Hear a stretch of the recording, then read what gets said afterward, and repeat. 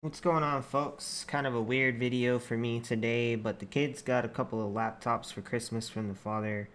I'm guessing he bought these during the Black Friday sale at Best Buy for $199 a piece. And the first time I heard $199, I was like, these specs are going to be pretty insignificant.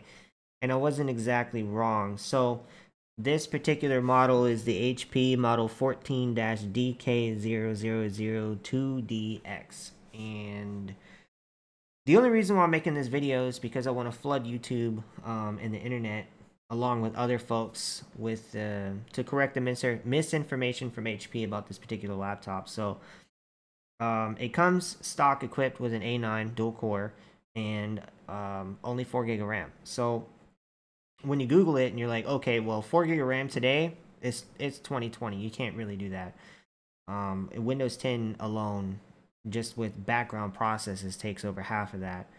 So, I mean, the first thing you're going to do is you're going to get on Google and you're going to be like, okay, let me upgrade the RAM to this thing. You'll find a couple of forum posts on the HP forum, and the HP people are saying, oh, you can only have a maximum capacity of 8 gig, but the RAM slot is inaccessible to the user. And then there are a few other people saying, okay, that's not exactly correct. And then you look at the manual and it says that the maximum is 8 gig, one slot, inaccessible. And then the higher up processor options can have up to 16 gig, inaccessible again. So more people decided, you know what, we're just going to take this thing apart. And then you look at a couple of YouTube videos of the same model, and it seems there's a lot of discrepancy there. So I took mine apart as well, obviously. To be honest, this is not the first video I've done already, because I think the first time I did it, I hit the space bar, I accidentally stopped recording. So that's why it's all apart. So we'll start there. So the first thing you'll want to do is take off the rubber feet grip strip things here. There are 4 metallic screws to take off, and then there are 2 screws in the front that are non-metallic that are immediately accessible. I use my iFixit kit, so I use this little plastic pry tool for the strips so you don't ruin them. The easiest way I found is they use a clamshell design like most of their other laptops, so you can grab the gray part and start prying it up easily. And then I use a combination of the plastic and the metal pry to get it off. And then once you get that out, you can see for a fact there are 2 RAM slots here, and the SSD is fully upgradable. My particular model came with a Western Digital SN520 NVMe. It seems that all of these will come with a 128 gig NVMe drive, but as HP, apparently in my experience working with them, they like to give different brands, so your mileage may vary. You might have a Lite-On or a Toshiba, or in my case a Western Digital, so I guess they're using those as source.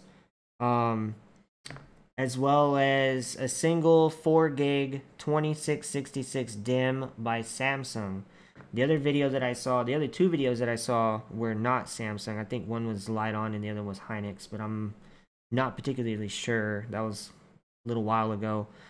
In my case, I have only 2 16 gig DIMMs that I borrowed out of a donor laptop that's my own.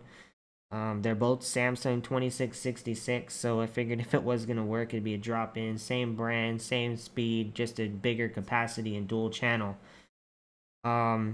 Speaking of dual channel, 1 stick of RAM is single channel, and anybody who knows APUs knows that the onboard graphics is notorious for being slow under slow RAM speeds and single channel. It needs all the bandwidth it can get. Speaking of that, you can tell that they use this particular board for different variances of their notebooks, because you can see right here where you can install a dedicated graphics card and the accompanying memory chips to be soldered on for that. So it only makes sense for them to have 2 slots on here. Why their manual says otherwise and why their texts are saying otherwise, I have no idea. Maybe they want you to send it in and get more money upgrading. I have no idea. Either way, that is definitely not the case. I haven't actually turned this on yet, so I don't know if this will work. One thing that I have heard is that it's hard locked to 1866, which when we first got these going, it was running 1866, and the stick that came with it is 2666. So I will be Googling for that later, just to see what's up.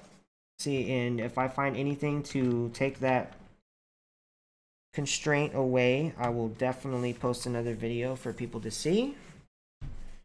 And I know this is kind of cringe that I'm not even snapping it all on there, but these are donor sticks. They go in a different laptop. I just wanted to see if this will work before I spend any hard money. So you'll see with me. Hear the fan.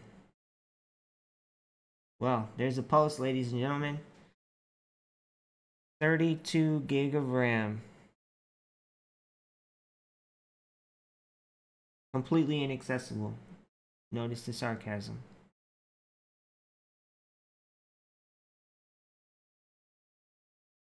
And we're in Windows.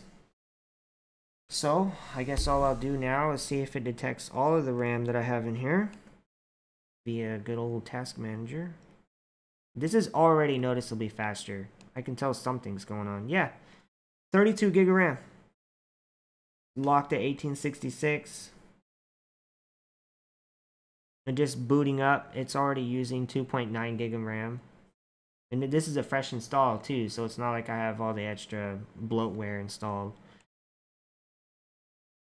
I immediately noticed that with extra RAM, it's able to boot faster, and the CPU isn't pegged at 100% for a solid 2 minutes, which is very unusual for an SSD equipped machine. Highest so far I've seen is 66%. So there you have it, folks. We'll just go ahead and shut this thing down. And that's crazy. I don't understand why they would tell people that. That is some serious misinformation. I really don't get that. One last thing I will notice or will mention is that this SSD is a 2280. So you can pretty much buy what you want off of Amazon and upgrade that too. But I wouldn't go crazy because this thing is really only good for light loads like Minecraft, Fortnite, Facebook, YouTube, your basic YouTube watching. It did kind of chug on a 4K video, so I wouldn't try to do that. If you plan on hooking it up to a TV, the HDMI port's only 1.4, so it'll only do 1080p. Other than that, I mean, I'm surprised it has a Type-C port. That's really surprising. That's over here in this corner that you can't see. So that's kind of nice. You can use a Type-C dock, I suppose. Built-in Ethernet. I don't really know what the Wi-Fi is. They have a sticker covering it, and I'm kind of too lazy to take that off right now. The main goal was RAM. That's the biggest thing with this. So, hope this was helpful. Hope everybody has a great week.